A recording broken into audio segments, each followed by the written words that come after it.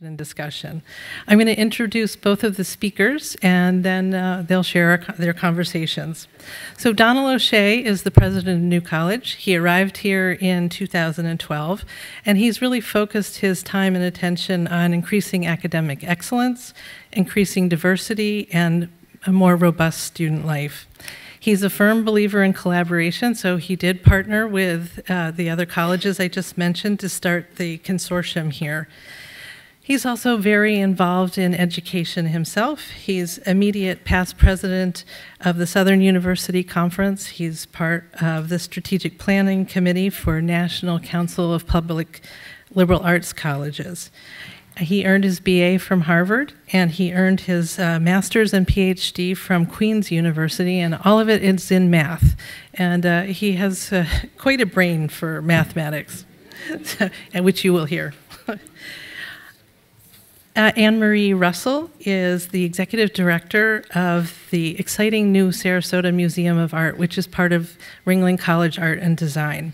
And she received her BA from University of Colorado in Boulder in cultural anthropology and her MA in art history from the University of Arizona. And she's had quite an illustrious and varied career. She worked at Christie's Auction House in New York for 10 years, where she designed and taught master's degree courses in modern and contemporary art with an emphasis on connoisseurship, the art market, and history of collections. Now, if you can put all that together, that's pretty remarkable.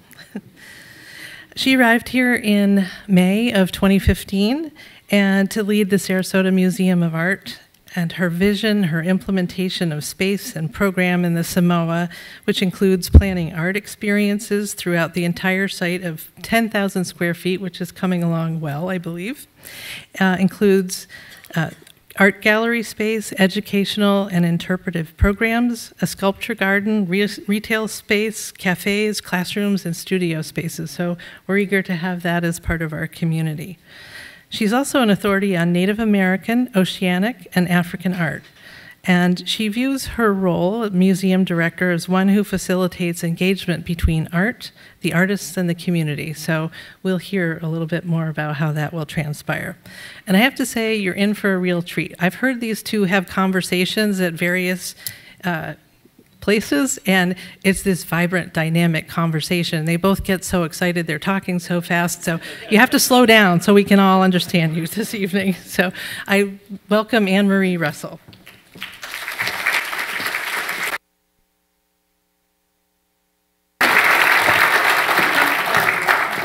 Thank you. Oh, can everyone hear me? Yes, excellent. Let's go ahead and get the slides started. Thank you so much for having me. Thank you for being here. The new topic series is so wonderful. I think we have Frankenstein coming up next on the 13th, so I hope you'll all be here. It's such an honor to be part of this, so thank you so much for having us. Tonight is a celebration of art and science, and I think especially a celebration of the interdisciplinary liberal arts education that is embodied in the New College experience and in the Cross College Alliance. Tonight is also a celebration of creative and intellectual friendships, and it's a celebration of, I think, a very charming coincidence, and I hope you are as charmed by it as Donal and I were.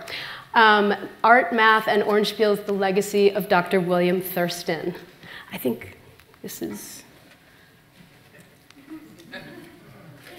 could be not as interesting if I can't make, oh, there we go. Okay, our story begins a number of years ago when I was invited by the editor of a French glossy fashion and cultural magazine to write about a collaboration between a fashion designer and a mathematician. The fashion designer is a man named Dai Fujiwara, who is the creative director of the House of Miyake. You might be familiar with the fashion designer Issey Miyake, who's most well known for these pleats, pleated things. This is an Issey Miyake dress, no pleats. They're not actually very flattering on most people. And by the way, this came from eBay. Thank you for my cute husband. So he collaborated with a mathematician by the name of Dr. William Thurston. This is Dr. William Thurston, who this sentence, mathematics is the art of human understanding, I think really embodies Thurston's sensibility. Now, it might seem odd to you that a mathematician and a fashion designer would collaborate on a project, but these art and science collaborations are quite common. I think we can think of Leonardo as our, oh.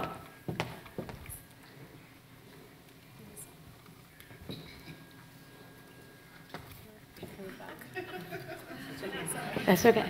Am I doing this right? Okay. I think we can think of Leonardo as, of course, the father of art and science collaborations.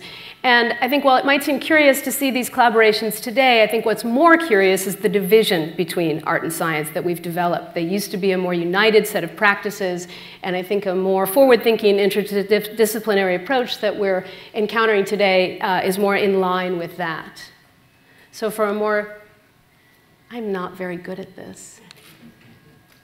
What am I doing wrong? Oh. More recently, of course, we can think about Picasso and Einstein and their creative collaborations and their inspiration. You know, so many times when we have scientific discoveries, when you hear about those eureka moments with scientists, there's often a work of art behind that. Either the scientist had been looking at a painting or listening to a symphony, something prompted something that opened up the way the scientist was thinking that was inspired by art. And many artists, of course, are constantly inspired by science.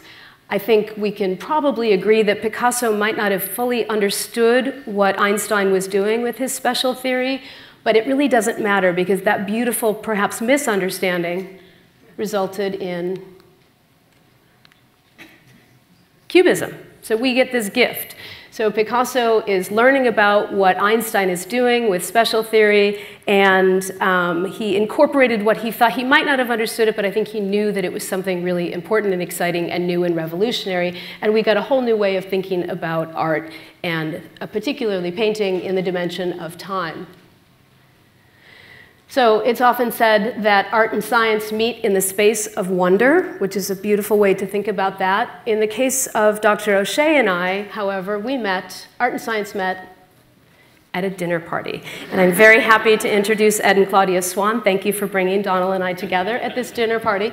So I had written this article, and I'm at this dinner party at the Swan's house, and there are wonderful, interesting people there, very indicative of Sarasota bringing wonderful, interesting people together. And I asked Dr. O'Shea, well, what do you do? I'm a mathematician. Oh, what type? I'm a topologist, which means he figures out the shape of the universe. I cannot wrap my head around that, but I know it's a big deal. And I said, oh, do you happen to know Dr. William Thurston, who is also a topologist?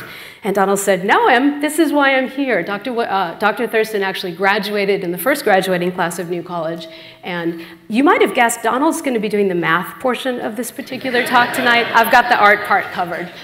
So we had this wonderful conversation at dinner. The next day I sent Donal my essay that some of you might have. We have a copy up front from the magazine about this collaboration. And then I received in the mail this extraordinary book. If you haven't read it, there are a few copies for sale.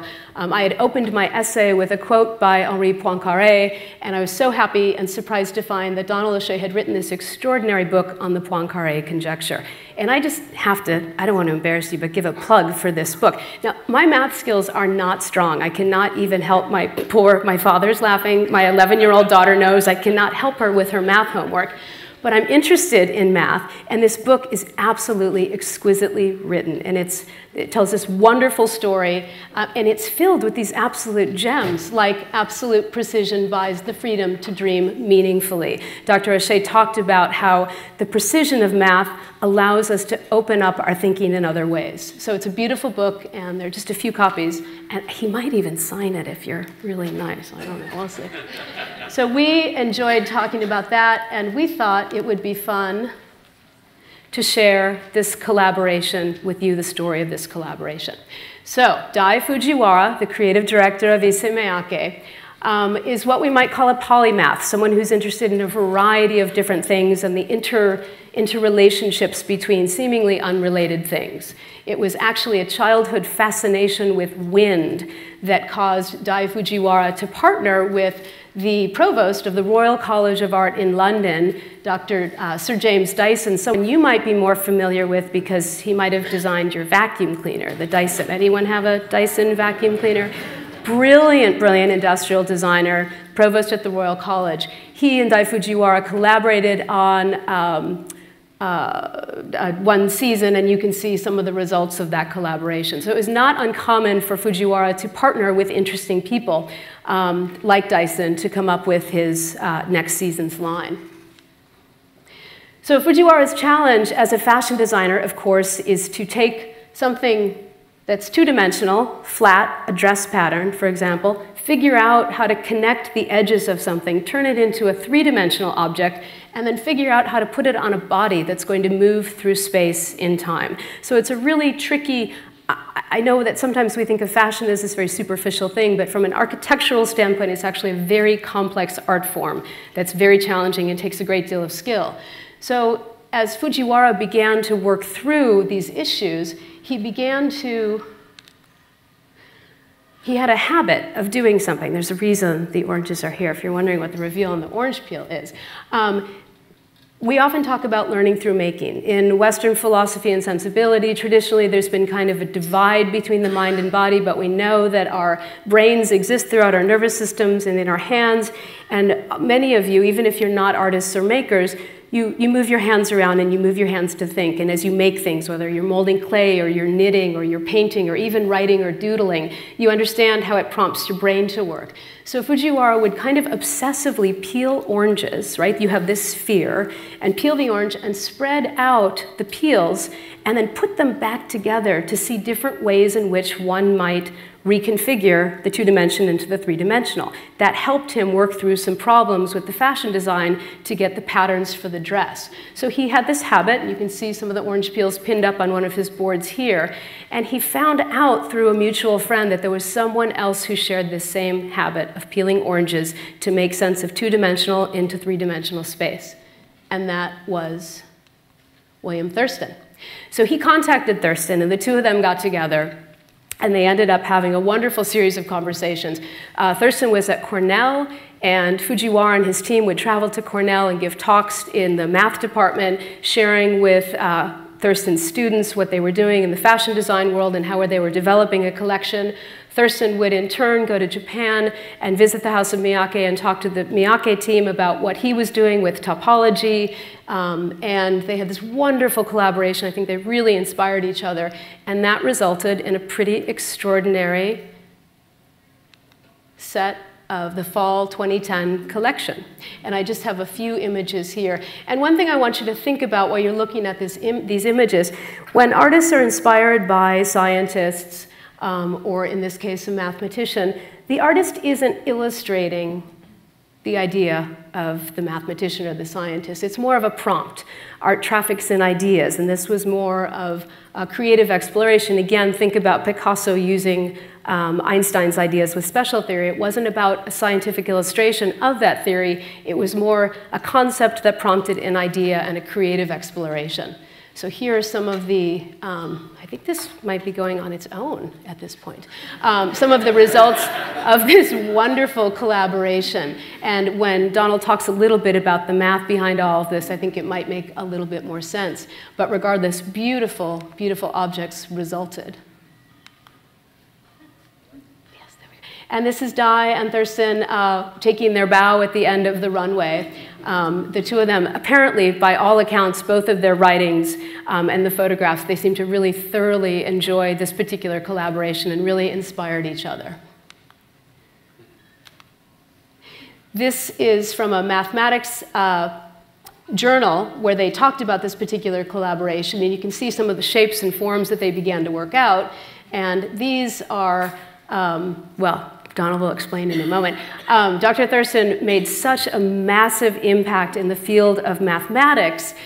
He came up with these theorems that were nicknamed monster theorems because their impact was so great and so large and so important and so beyond my ability to describe to you. So this is where I will turn this over to Dr. O'Shea, and he's going to tell you about Dr. Thurston and his impact on the field of mathematics.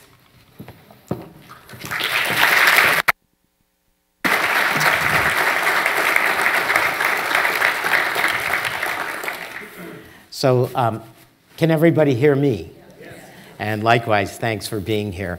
By the way, we've both learned one thing from this lesson, from this collaboration, which is don't drink too much red wine at dinner. And thanks, Ed and Claudia. We did find out we shared a person in common. So who was Bill Thurston? So he came to New College in the first class there. That was 1964. He was drawn, the college had put out, by the way, some great admissions materials. People from that class weep when they think about how wonderful those admissions materials were. Thurston was drawn by two statements in them. One was, in the final analysis, each person is responsible for his or her own education. And the other one was, the best education is the collaboration, conflict between two first-class minds. Those sound a little dated now, but he thoroughly believed them. He would stay interested in education all his life. In fact, he organized, when he was here, a seminar on education, and he has written some of the most luminous pieces. He's a beautiful writer in education. We're not going to talk about those today. The reason we're talking about Thurston is, as Anne-Marie said, he completely changed the mathematics that describes form, shape, and scale. Those, of course, are the same things that concerns fashion, but they're deeply concerning to mathematics as well. And how did he do that? He did it by asking the simplest questions and then following them fearlessly and, I would say, rigorously to wherever they led. So, what sort of questions? So why don't we just get warmed up with one? Imagine you're on this beach 6,000 years ago. It's in Western Ireland.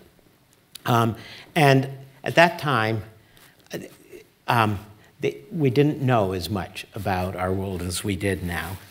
And you look out and you think, if I sail out there, you can see some mountains there, but out a little to the left, will I keep going forever? Or what? Will I hit a wall? Will I fall off? And again, at that time, there was really no way of knowing. A few thousand years later, Brendan the Navigator would try that. But in some ways, we all know the answer now, of course. You can get up in space and you can look. But Magellan sort of showed that distinction between going on forever and having a wall, that was a false dichotomy. We should have been asking, what was the shape of the universe and of the world, and how do we know it's got that shape? And in fact, when Magellan came back, all that he did was show that it didn't go on forever in one direction. I mean, how do we know it didn't look like that, the world? And it could have. So how would you know? So at any rate, with that warm-up, after this talk, it's not as dark in Sarasota now at night as it was when Thurston was here. The first class lived on Lido Beach for a while, till the college ran out of some money and then moved them to the horse barn on campus. But it was dark. You could look up at the sky, and people have looked up at the sky forever. And if you look up, those same questions come to mind. If I go straight out, what's going to happen? Will I go forever? Or maybe the stars will all peter out, there won't be anything. Or will I hit a wall, a boundary of some kind? And it's still the case. No one knows. A lot of us, think they do. But if you look at the lesson from Earth, the questions we should be asking ourselves are, what's the shape, what's the form, and what's the scale of the universe?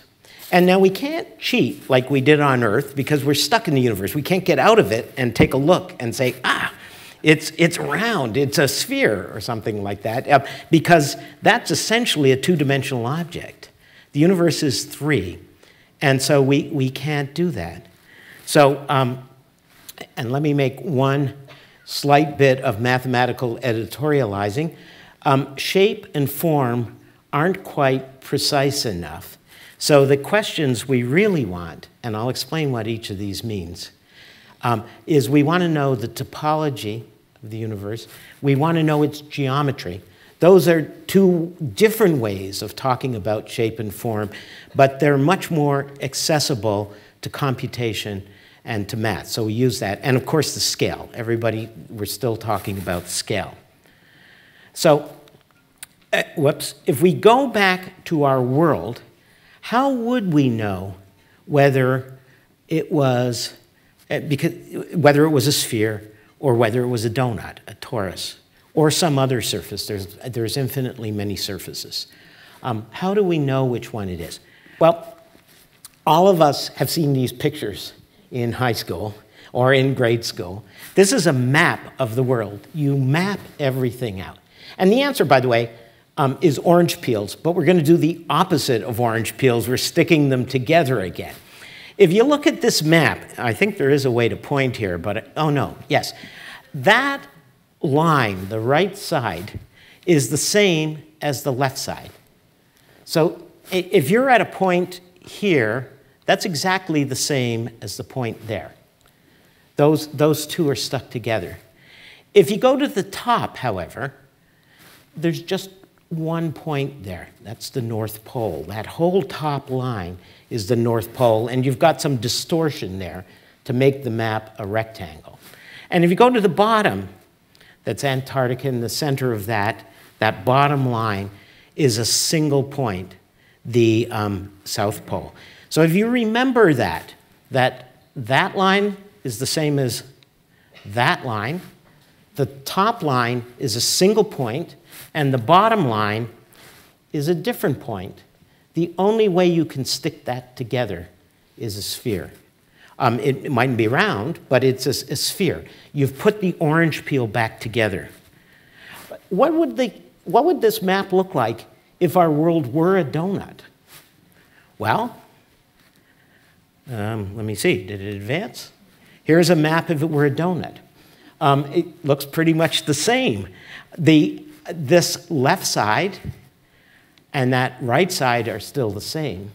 But now when you go up to the north, you hit ice. But the Arctic is the same as the Antarctic. That line up there is the same as this line down here.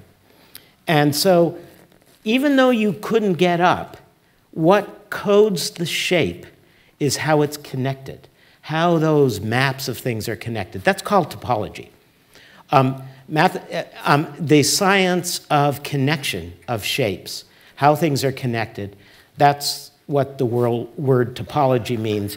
And one of the reasons mathematicians like that way of thinking about it is because the ways of keeping track of how various things are connected, they give rise to algebras or algebraic objects, and you can work with those.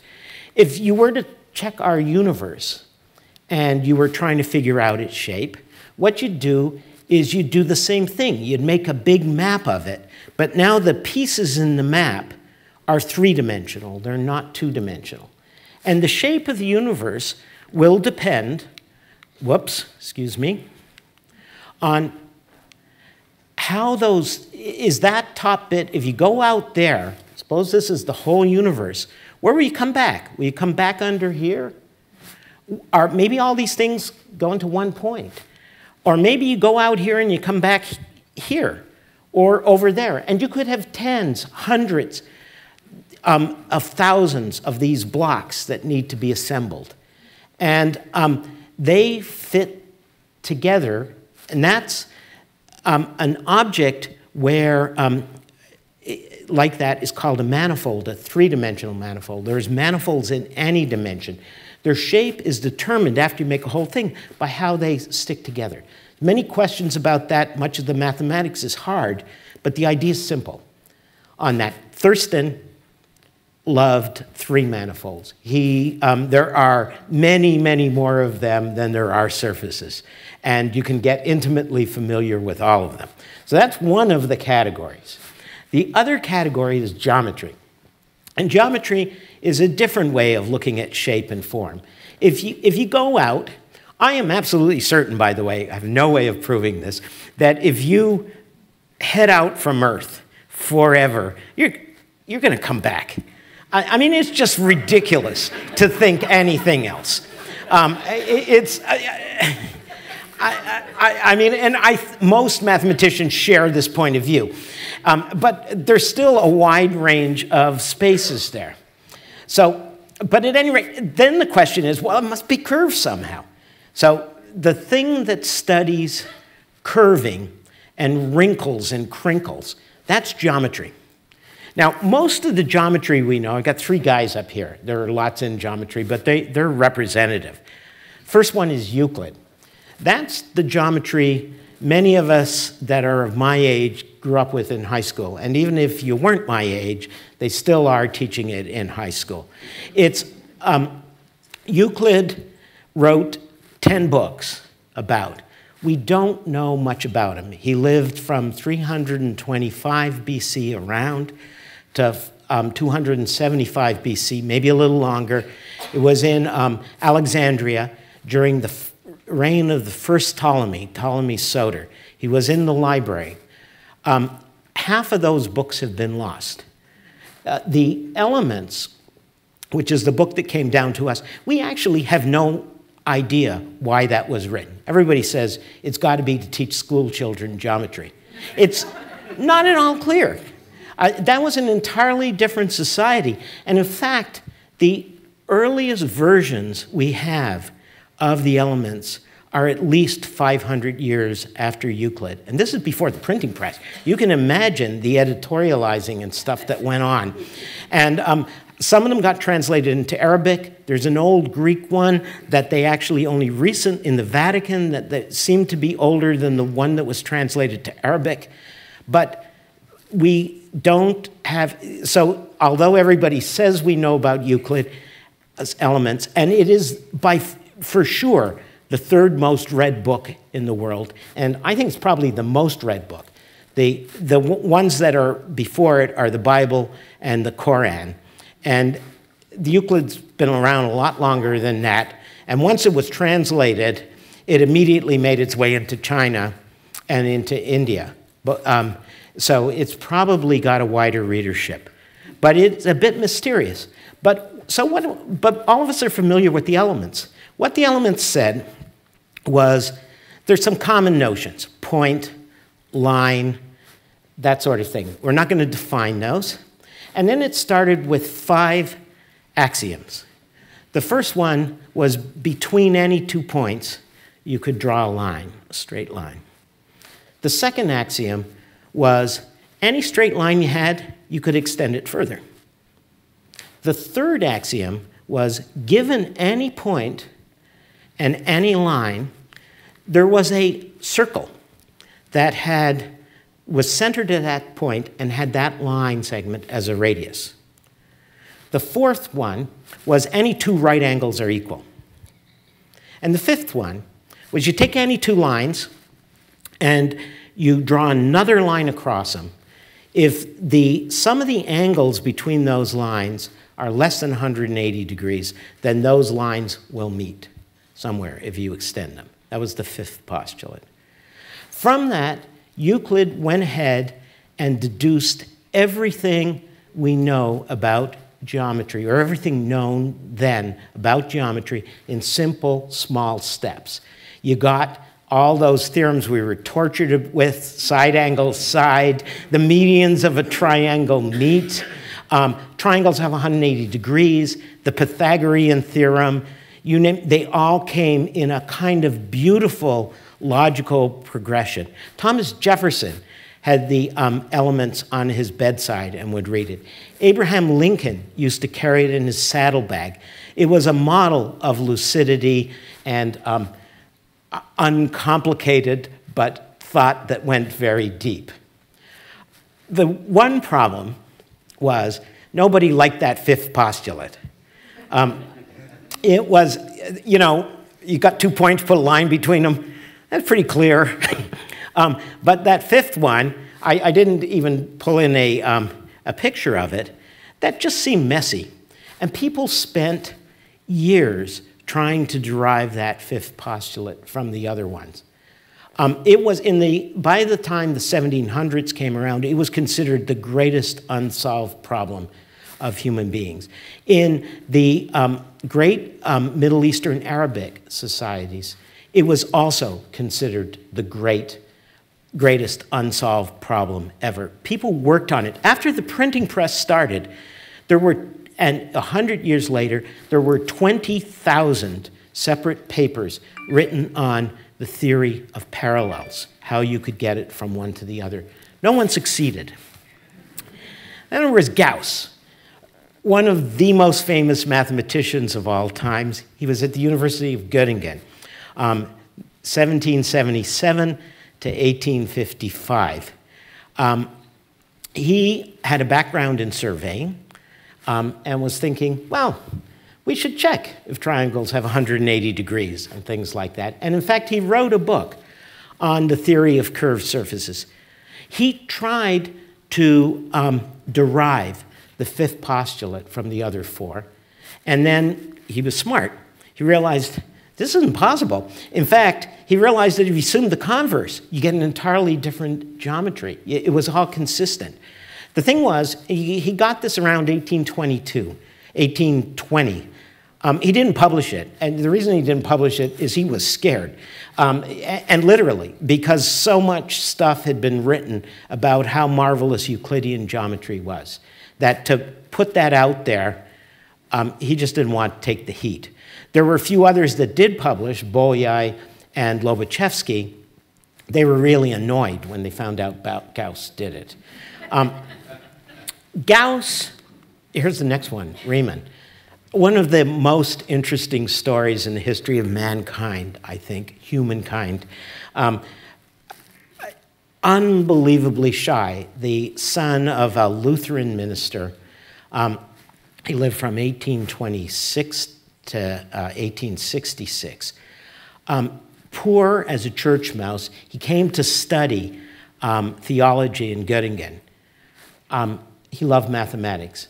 And he decided to make a shift there after writing to his father, of course. And in Germany, you do a doctorate, but then you have another doctorate, a super doctorate, as Habilitation. And he had to choose a topic for that. The tradition is you give 3 topics to choose. He had made groundbreaking work in 2 of them.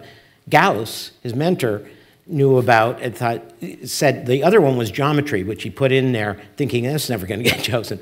And they did. And Gauss said this. So Riemann first had a minor nervous breakdown, but then gave this marvelous lecture in June in 1854. And what he did was he completely turned Euclid geometry on its head and said, what do you mean this stuff about you don't define a straight line? We're going to define a straight line. It's the shortest distance between 2 points. You know, even on a sphere, it's the shortest distance between 2 points. That's what a straight line is. And then flat geometry makes that a definition. A surface or space is flat if the fifth postulate holds. If every triangle has 180 degrees. And otherwise, it's curved. And then he worked out a way of doing that. This, of course, became the foundation about 80 years later of general relativity, the Riemann's notions. It was just an astonishing bit of work. So for geometries, then, all of a sudden we had 3. We had flat. There's a flat Earth. That was one where the curvature is 0. Take a line off of any line, there's exactly 1 point through it that's parallel to it. Every triangle has 180 degrees. The area of every circle is a constant, pi times the radius squared. Here's another, turns out there's 2 cases for curved. And don't forget, this is a definition. One is every triangle has more than 180 degrees.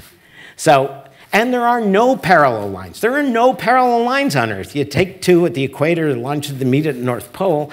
They're not parallel. Every triangle has more than 180 degrees, and the area of any disk of a given radius is less than pi r squared. The area of that beanie, if you measure the radius around it, is a lot less than the flat piece. And of course, that's the problem with peeling these things, because they're curved, they've got less area, they break when you try to put them on a plane. They don't have enough area. Top of my head is sort of spherical, except where it's flat. So curved, hyperbolic surfaces. This is one that's saddle-shaped. Anne-Marie has a bracelet in there with wonderful negative curvature. Well-toned males and females have negative curvature on their side. I don't. I have a tire there. But that's the Rokeby Venus. To cover her side perfectly, you would need a bit of fabric that I've drawn up here that has, if you look at the radius, it has more area in it. You need more area to cover that. That's hyperbolic geometry. And so we wind up with these three possibilities there. And then maybe 50 years later comes a theorem that no one was expecting. And it was the work of Klein and Poincaré, who Anne-Marie had, which was that every surface carries a unique geometry in which that surface is the most symmetric it can be. That doesn't sound surprising. You know, the sphere, a perfectly round sphere is nice. What about a torus? Well, but a torus is flat. The Euclidean geometry, its natural geometry is Euclidean geometry. You've got parallel lines, never meet on it. Every triangle has 180 degrees. On a torus, not the one I drew here, but on the most idealized one. You just need one other dimension to put it in. But it is the natural way that that torus is. An easier way to see it is every cylinder is actually flat in this sense. And then most surfaces turn out to be hyperbolic. It was known that this theorem was impossible in 3 dimensions. Nothing could be like that. But then, remember Thurston. We left him just after he left New College in 1967. He went to do his PhD at the University of Berkeley, California in Berkeley. Spent 5 years there. He then spent a year as a postdoc at the Institute for Advanced Study. He then was an assistant professor for a year at MIT, and then he was hired as a full professor the year after at Princeton. And that was before he came to Cornell. He had been thinking about these questions, and he totally changed what we think of in 3 dimensions. First of all, he asked, and it was well known that you could have flat geometry, you could have spherical geometry, you could have hyperbolic geometry in 3 dimensions. It's not hard to show. He asked, were there other ones? And he answered that question. In fact, he knew the answer not long after he left New College. There were 8, just 8. So no one had asked the question, really, and so you need to define carefully what you mean by a geometry. He did that. The names aren't important. The examples are beautiful in there. So that was one thing he did. The other thing is it was known that any 3 manifold, and that's just any shape that's possible for our universe, the possibilities, the mathematical 3-dimensional shape. It was known that there was no way of giving them a unique geometry. You can think of examples immediately. But it didn't stop Thurston. He said, well, I can cut it up, and those can be given unique geometries. And in fact, he found a way to do it for a huge class of manifolds, ones that were large enough. And he completely believed that that would hold for every 3 manifold, and it was convincing. Anybody that went in to talk to Thurston would come out convinced, but it was too hard for that thing. In 2000, it was called the Thurston geometrization conjecture. The exact statement is any 3-dimensional manifold, any potential universe can be cut up in a canonical way so each of the pieces carries exactly one of those 8 geometries. You know, it may not be necessary to cut it up. You might have just one, but you could do it that way. In other words, geometry and connectedness, just like they were in 2 dimensions, were again related here. And it was stunning, but no one thought it would be proved in this millennium. Well, right after, this is an invitation to a cocktail party in Paris, and in 2003, there were 3 postings to the internet from a guy called Gregory Perlman, who managed to prove it. He proved it, and there were 3 fairly dense things. He managed to prove it by imagining that the universe was like he thought of curvature as heat, and he let it diffuse. And lo and behold, it broke into the pieces. Very complicated mathematics, but wonderful. And there was then this invitation to have a drink, and in fact, there was a whole conference to celebrate the resolution of the Poincare conjecture, which was a result that fell out instantly of theorems of Thurston's conjecture. And tons of other stuff did. This was the last time I ever saw Thurston live. I talked to him. There was a conference, he used to meet in Cornell. The next year I was away on leave, and the year after I came to take the job at New College, essentially because of Thurston here. So it's kind of one of those stunning stories.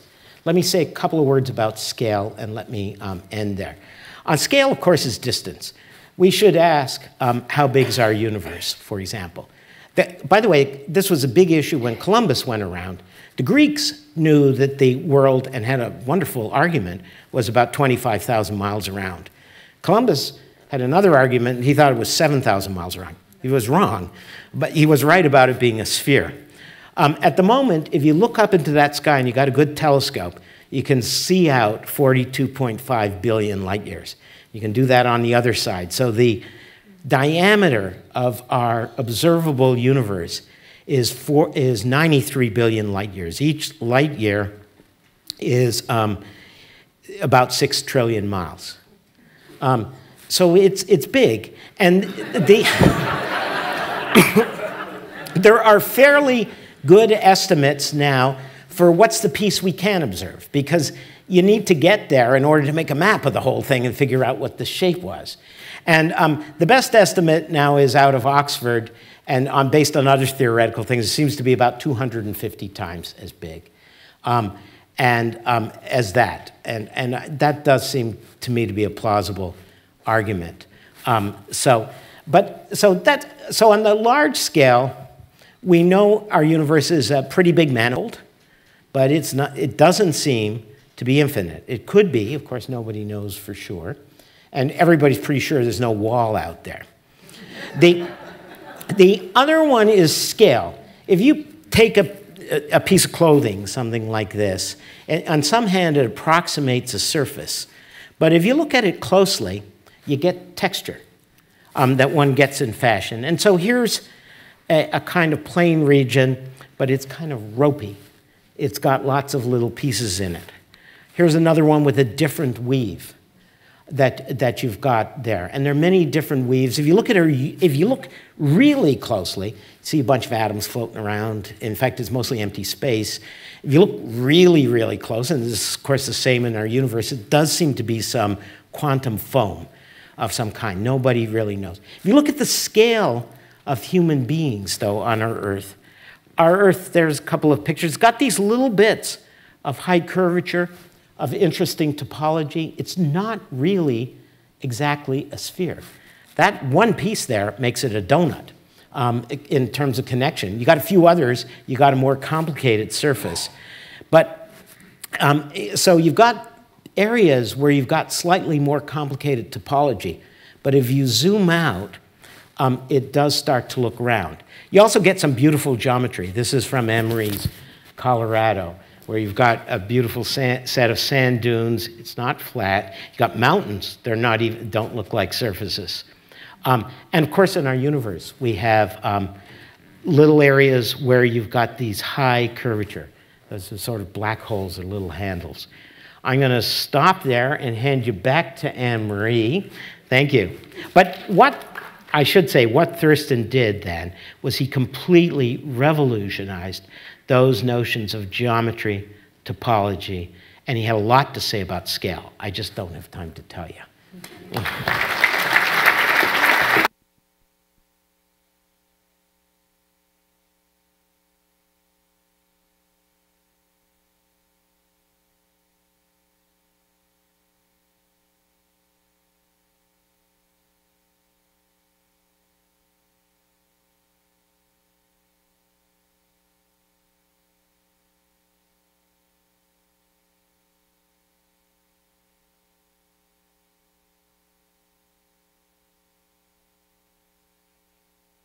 Back up and take us to the last slide, please.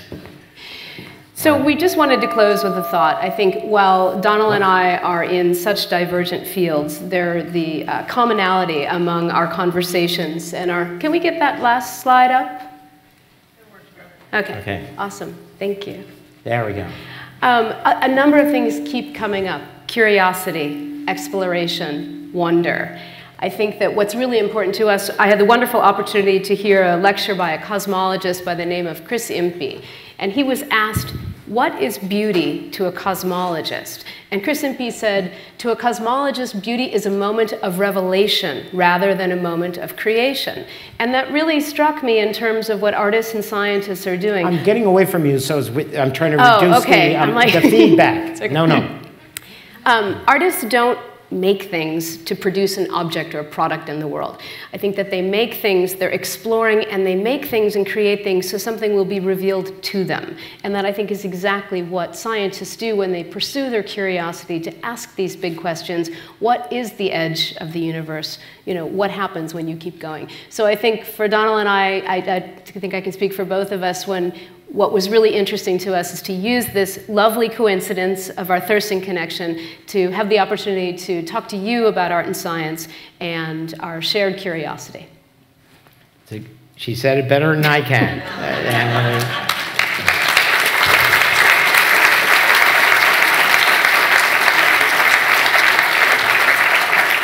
As I say, we're happy to take questions or not. People should feel free to escape if they want to leave.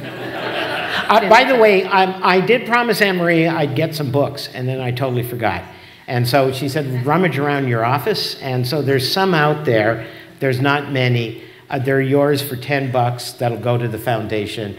And one's an English edition, one's a... No, and I highly recommend. Again, math is not my skill. No, I did not suffer the same fate as Hypatia, the female mathematician that was murdered in ancient Greece. Yeah. But I was persecuted mildly by my 8th grade. Apparently I was okay at math until I was in my 8th grade geometry class, and the math professor, who was also the football coach, made it very clear to everyone that he thought that girls had no business being in his math class. That kind of set me on a different path, but I have retained a great love for the concept of math, even if I'm not very good at it. So if I can make it through and thoroughly enjoy Donal's book, I highly recommend everyone get a copy. By the way, I do have something to say about, the reason we talked separately was so that we would let others have a chance.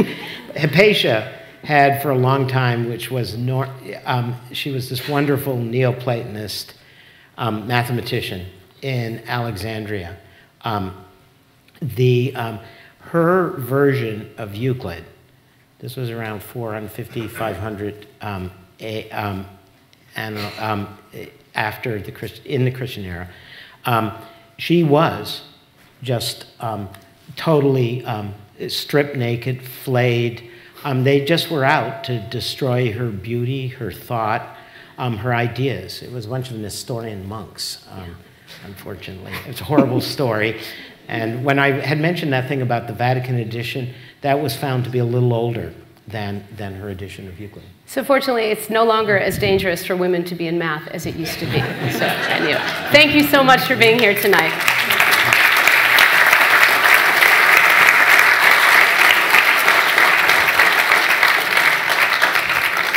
Questions? Anything else? Yes? What are some of the conjectures that remain unsolved that are very important? In 3 or 4, well, in 4 manifolds, it's known you can't put any geometries on it, but there is a list of about 1,000 geometries. Actually, the answer to that question is there are so many, it's hard to know where to start. A lot concern, and this was some of Thurston's earlier work, how you fiber 3 manifolds. Some 3 manifolds have natural lengths, other ones don't. We still don't know, we still can't figure out ways of doing that. If you take a knot out of the universe, you get another manifold. It's always interesting to try to figure out, most of the time it turns out to be hyperbolic, what its volume is, and things like that. There's ways of computing it, but there's a bunch. Yeah. It's big. Yeah. And that's the math side. The physics side's even worse. Yeah. Yes? What happened to Thurston? Why did he come here in the first place? And when did he die? So he came here. He was a difficult student, Thurston. So the question was, what happened to Thurston? Why did he come here in the first place? He was drawn by that material that said, your education, you're on your own there, and you'll have good profs. He had a very tangled time in junior high because he would challenge teachers. In high school, he kind of learned to get along in a way. But he still hated it. He came to New College.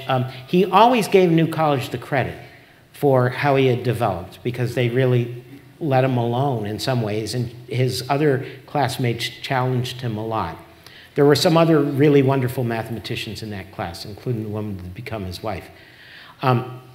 He died in a sort of horrible, he got a melanoma inside his nose, and it didn't get checked out. And it ate away most of his face, and it was very aggressive. Died in 2012. I have a question. Yes? The science of fractals, I think that's fairly new science as well. I don't know much about it, but is that related to this type of mathematics? Yes.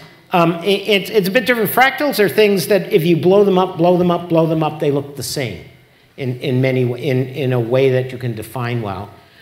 Euclidean objects are the same too. If you blow them up and blow them up and blow them up, they look the same. They aren't as interesting as fractals.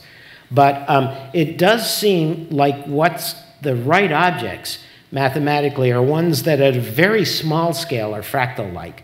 Then as you go out further, they start to look like manifolds, Euclidean geometry, and so on. And so there's a close relationship. And fractals go back to the end of the 1800s.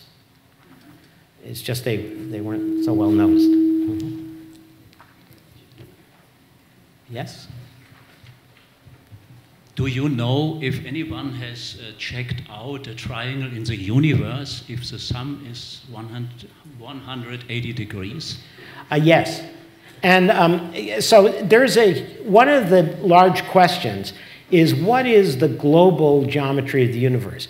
Not every triangle in the universe is 180 degrees because the geometry varies. In fact, if you look around a black hole, the light curves, and what happens there is you get triangles. Don't forget a light beam follows a straight line.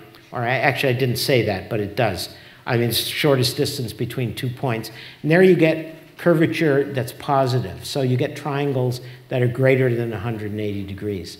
And in other regions, it seems that there's negative curvature. The current estimates show that the universe is pretty close to flat, to a 0.4% chance of error. We're just not sure what the global, no one knows what the global topology is, or global geometry. But yeah, in fact, Gauss went and checked it out too, and it came to too close to 180 within the realm of measurement error. It's very hard to measure that precisely. So I'll share one more thing, that Donal and I also share a great love of another mathematician who we lost recently, Mira Mirzakhani, who made beautiful drawings of her ideas. Oh, yeah. And I think there might be an exhibition that we'll collaborate on at some point in the future. We will. So stay tuned for that. And she did flat geometries. She was this very, very gifted Iranian mathematician, came to this country. She was the first woman to win the Fields Medal. Thurston won the Fields Medal, which is mathematics' version of the Nobel Prize. She died recently. She was 40 of a aggressive breast cancer, but it was very missed and very, very visual. And yeah, she was great. Yes? I have another question. So this is about the relationship for mathematics and fashion. And yeah. So as you look into triangles that have more than 80 degrees and you have triangles that have negative curvature, how are we going to design a dress that's going to say that?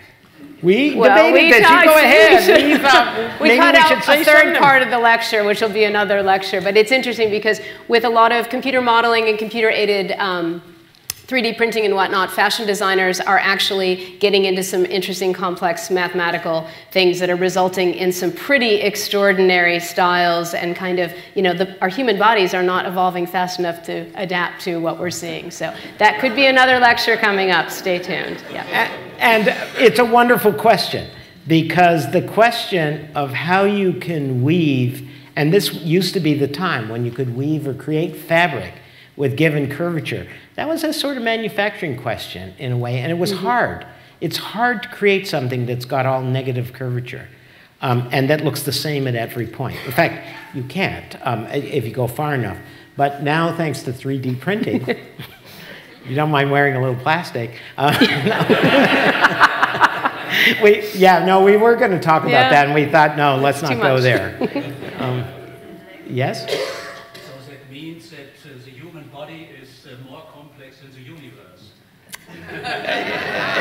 Yep, there's something, yep, there, or at least maybe the same, because the universe contains us, so depending how you measure complexity.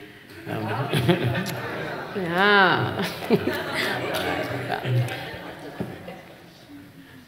Well, we'll see you on the 13th for Frankenstein. Thank you so much. Thank you, Donal.